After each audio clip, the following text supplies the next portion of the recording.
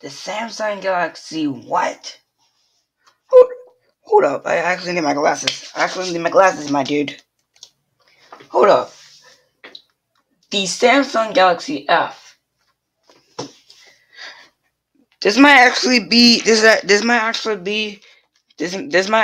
a makeup for stuff we got here on TV.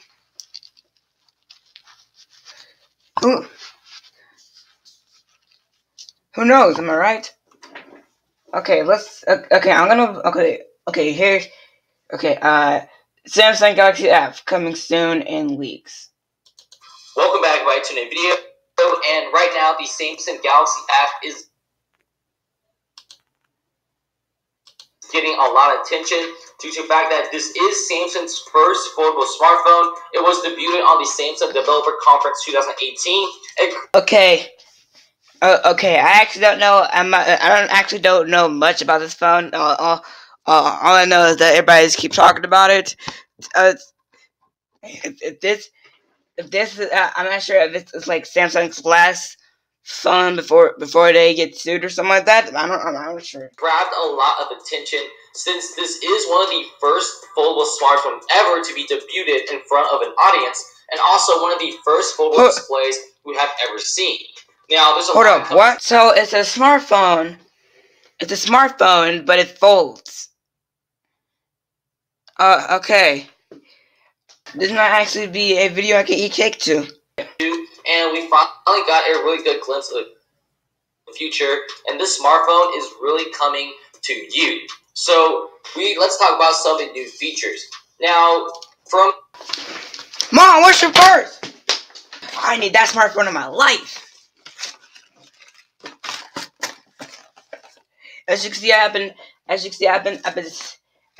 saving my money for Android phone for quite a while. Oh yeah, and this money came straight from YouTube. From Korean ET News, it reported that the Samsung Galaxy app will only have 3 lenses, 2 dual cameras, and also an ultra-wide angle lens. Now, the front camera will probably be a dual lens camera as well. Samsung is not giving the smartphone any bad things. Instead, it will be packed with some of the best features, since this is their first foldable smartphone and they really want to impress a lot of people. Now, in terms of specs, it's getting a 4.58-inch display on the very front, which is a 21:9 aspect ratio. It's really awkward, it's really narrow, but keep in mind that Samsung really wants you to use the smartphone at full capacity when it's unfolded, which will have a 7.3-inch display, which will have a 4.2:3 aspect ratio, very similar to other tablets by Samsung and Apple. So it's really cool, and we'll be having one of the latest chips. And not only that, since you can actually fold and unfold the screen, a lot of software developers for major app companies are actually changing the ways so they can actually adapt to the foldable display. Now, if you didn't know, Flipboard, which is one of the biggest apps out there, will be an early adopter of the handset and will produce a very nice and special version of their app for the Galaxy F, which will be available on the Android store, which is... I hate to admit it, guys, but I'm actually going to step down from getting an Apple iPhone.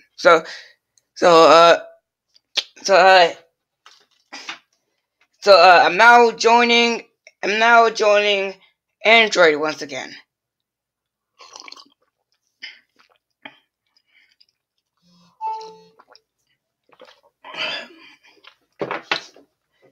So what do we do? So, Android, what do we do here? It's also very exciting. Not only that, there's going to be a lot of other app companies out there who will be doing the same thing. Now, you may be wondering, how can I get my hands on a smartphone? Samsung has already somewhat announced that they will target the European market. So if you live in Europe, you are very lucky to get your hands on the smartphone. Samsung has also said they will be shipping at least 1 million units in the first half of 2019.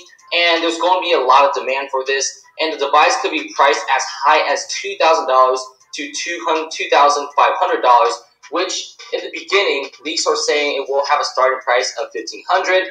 But now, prices seems to be around $2,000 to 2,500 and will be aimed at professionals. So these people who buy the smartphone will pretty much be early testers and adopters of the foldable smartphone.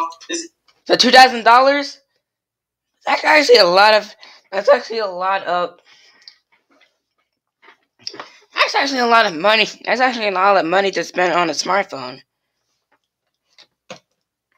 Cause spoiler alert, I actually got this phone for like $100, and I didn't have to spend $2. I didn't actually have to spend 200 as, and I didn't have to spend $2,000 to get a smartphone.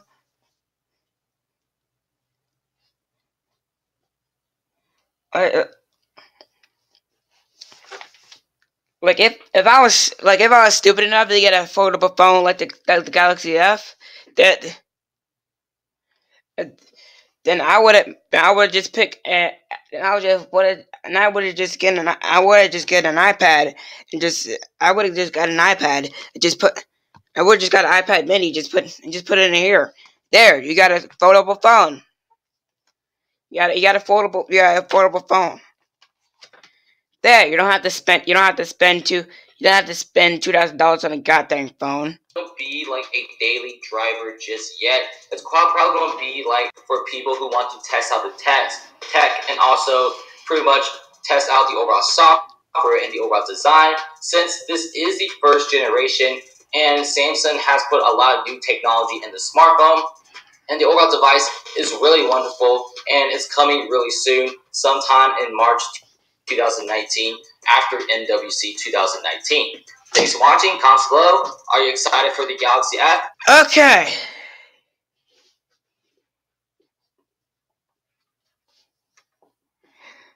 Okay, I think we're done with the Galaxy F here. I think I've known so much animation.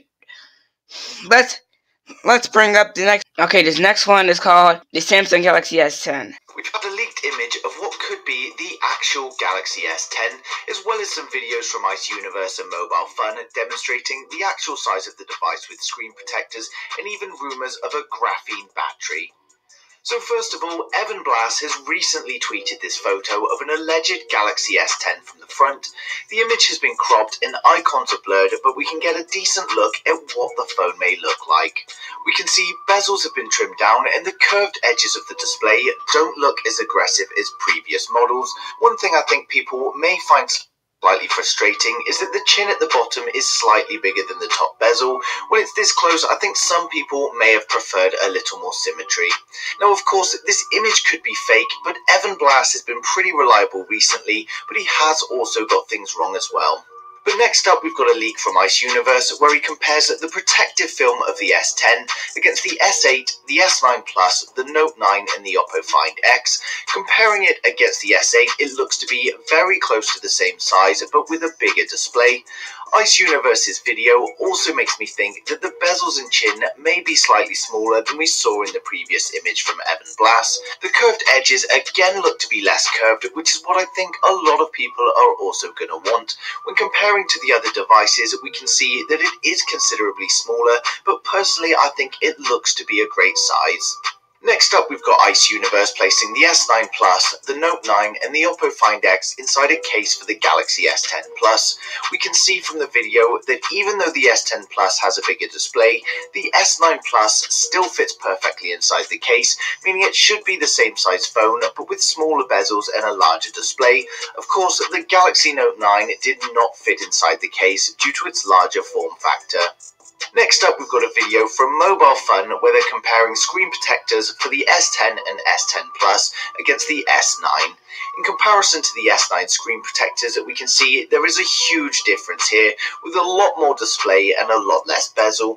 The top bezel is much thinner and the chin is definitely smaller. I want to go back. It should be the same size phone, but with smaller bezels and a larger display. Of course, Okay. the Galaxy Note 9 did not fit inside the case due to its large. See, that's one thing I thought was funny there. The Galaxy S10 doesn't fit with the S9. The S9 Plus. I don't know. Next up, we've got a video from Mobile Fun. Okay, I think I'm done here. I think I'm done. I think we know much about the Samsung Galaxy S10, I guess. Okay, this next one is the iPhone F. Okay, this next one is the iPhone SE2. Uh, yes, anything. Imagine a future iPhone where the screen goes to the edge on both sides, disappearing not at the curve, but as the curve. Imagine an iPhone where the FaceTime camera and earpiece take up almost no space, and the screen reaches almost all the way to the top. And imagine an iPhone where the home button is replaced by some new technology that can still allow for a physical escape to a known state, that can still scan fingerprints and authenticate, but that also lets the screen reach almost all the way to the bottom. I wrote that Wait, what? way back in January of 2015 when I first started thinking what became iPhone 10 and iPhone XS were the next inevitable steps forward. The crux of the idea was, Yeah, I hate to bust your bubbles, buddy, but no one calls it the iPhone 10 anymore. People call it the iPhone X. that people kept asking for a more modern 4-inch iPhone, but it occurred to me it wasn't the smaller screen size they really wanted. It was the smaller phone size. And if the screen went edge to edge, they could have both.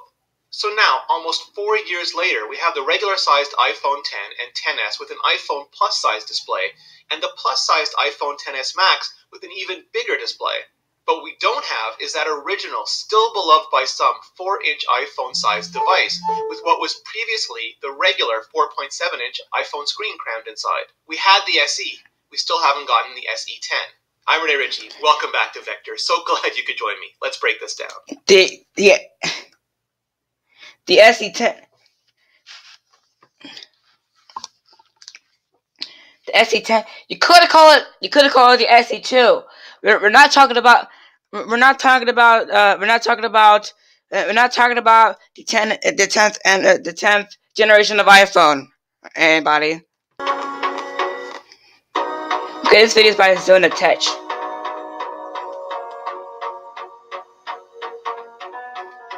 Hold up, let's go back. Let's go back, everybody. Let's go back. Let's go back.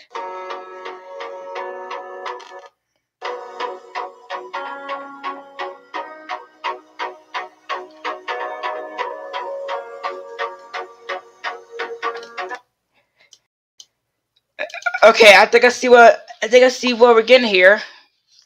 I think I see what we're getting here. So the iPhone SE2 is basically the second generation of the iPhone SE, except it's the iPhone X, except it's the iPhone 10, except it's the iPhone 10 mixed with the iPhone SE. Could y'all guys just call it the iPhone 15 or something like that? The iPhone SE2. Geez, this phone has been rumored and leaked and talked about a lot, but it never happened. Why? Is Apple still working on it? And if so, when will the iPhone SE2 be released? Well, this is what this video is all about. So grab some snacks, get some drinks ready, relax, sit back, and here's everything. I got some snacks right there. I got cake.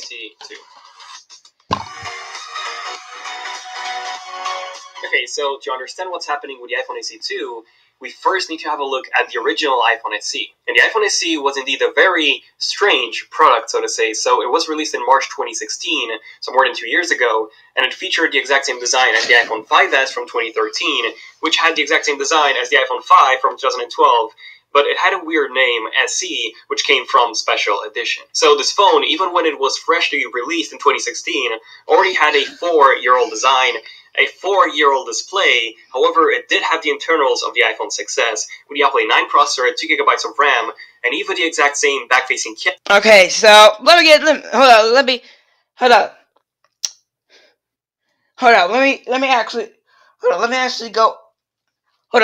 go back and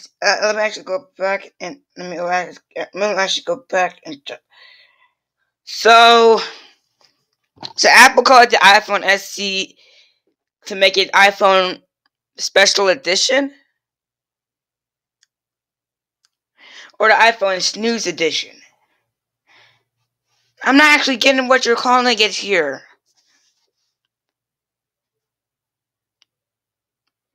Like, what is this phone? What is this phone?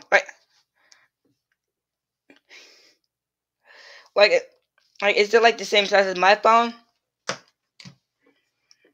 need to measure that. I need to measure it. Okay, so I actually got the. I actually got the original picture of the iPhone SE. All right.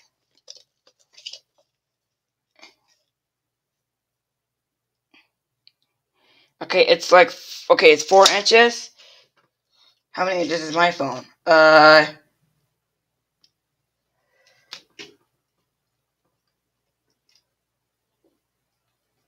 My phone is about 7 inches. So basically my phone is like bigger than the SE. Okay, let's ask let's ask Google right here. Will there be an iPhone SE2? Apple's 2018 iPhone launch has been and gone without any mention of the iPhone SE2, and there's plenty to suggest that the iPhone SE line is dead altogether now. The iPhone SE2 is one of the tech world's great great wallet won't it Segas. How much did the iPhone SE2 cost? And then you put the original price of the iPhone SEs. Oh, jeez. For comparison, the US the iPhone SE costs $399. God. Okay.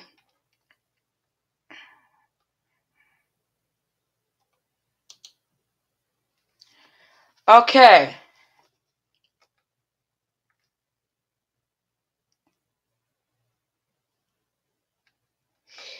Apple quietly kills off 4 older versions of the iPhone. That's why I'm getting an Android. Including these last versions that have a headphone jack. Apple announced the new iPhone models on Wednesday, but also seems they have discontinued 4 older models. The company is no longer selling the iPhone X, 6S, or 6S Plus, or SE through its website. Hold up. So that means I won't be able to get the iPhone X? The iPhone X is like a year old. Actually, 2 years old. What is up with these people? What do they want from us? They telling us what we cannot buy. It's like telling us I can't get glasses or anything like that. Jesus Christ. You haven't even laid down on the discontinued for a bit. Okay, guys, you ready for this? You guys are ready for this? I've actually found some pictures of the iPhone SE2. And make sure you send this to Ricky Bro because he's going to want one too. So that's the iPhone SE2? First off, let's take a look up. Okay. Okay.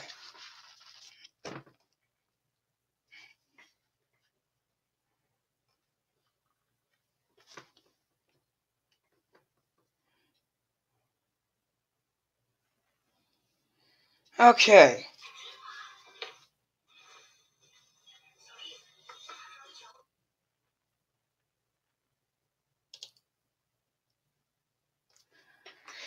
So that's the iPhone SE. That's the iPhone SE in person. So that's the iPhone SE in person. Despite the fact that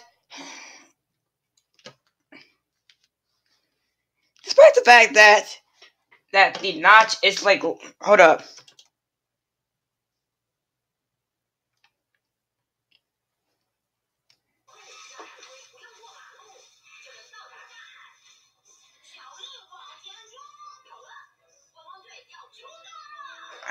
That's the iPhone SE.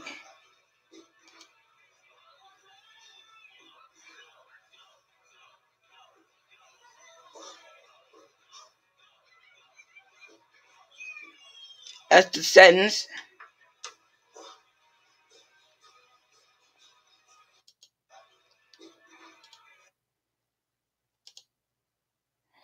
But you're still gonna have that. it's still gonna have the iPhone. It's still gonna have the iPhone X notch right there.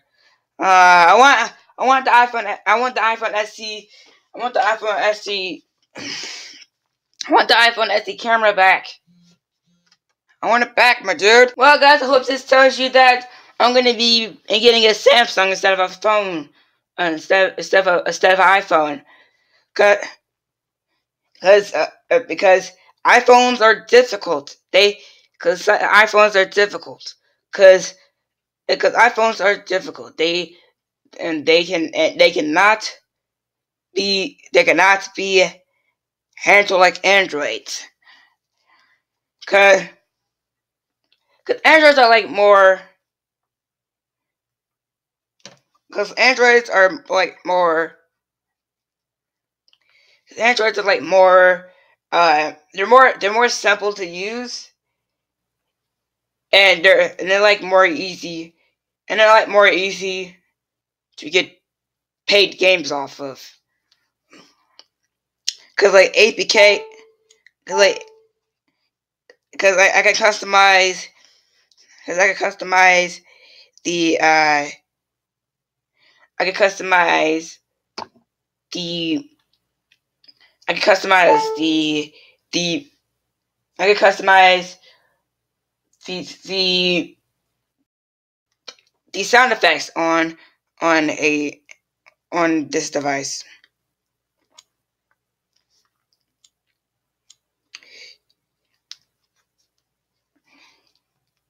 But the reason why I chose this phone was because it was the only Motorola phone they had. But as you can see, you still get that stupid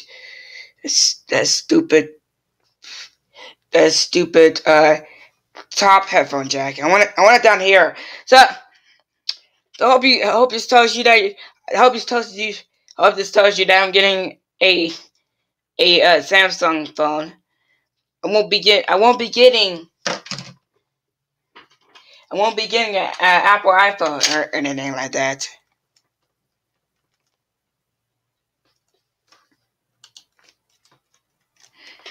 I just hope this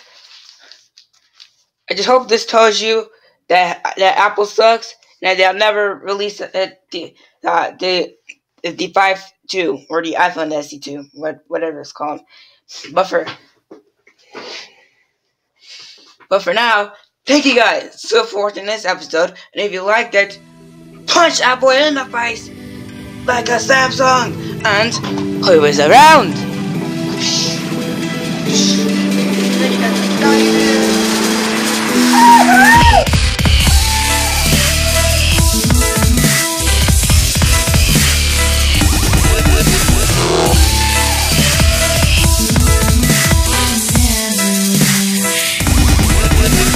Android forever.